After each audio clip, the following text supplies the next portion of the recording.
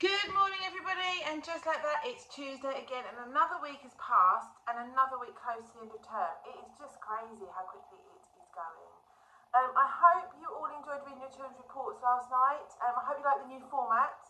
Any feedback will be gratefully received, and thank you to everyone who has completed the questionnaire. When I looked last night there were 80 responses, which out of a population of children of over 700 isn't that many, but I'm hoping that means everyone else is really happy with the service we provide. But that doesn't close till Friday, so you've got till Friday to complete the questionnaire. As you can see, I don't look like the little Mrs Savidge. I am the Mrs Savidge who's ready to sit on the field all day and be part of a sponsored walk and enjoy the day with the children and yourselves in the rain. We do intend to continue with it as much as possible. We're just very aware that parents have taken time off work and have arranged for nans, granddads, aunts, uncles, brothers, sisters to come and walk with the children.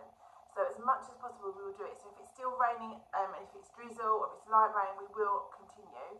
Obviously if it gets too heavy we will have to postpone some year groups and then we will reschedule them, hopefully at a convenient time for everybody. But we will try to get it in. Hence why my hair's tied back, I've got my sports kit on because I didn't fancy sitting out there in the rain in my formal workwear.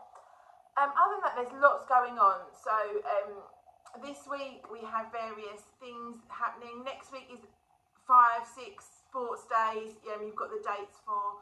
On Friday of next week we've got Culture Day. A letter will be coming out about that this week. Yeah, just busy really. Just the way we like it.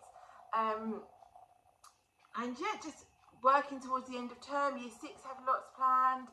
And I think next week, that's one thing I do need to tell you. Next week is Meet the Teacher on Monday. So all the children, with the exception of Mexico moving to Brazil, will be meeting their new teacher on Monday. Mexico moving to Brazil, no, they'll be meeting their teacher on Friday.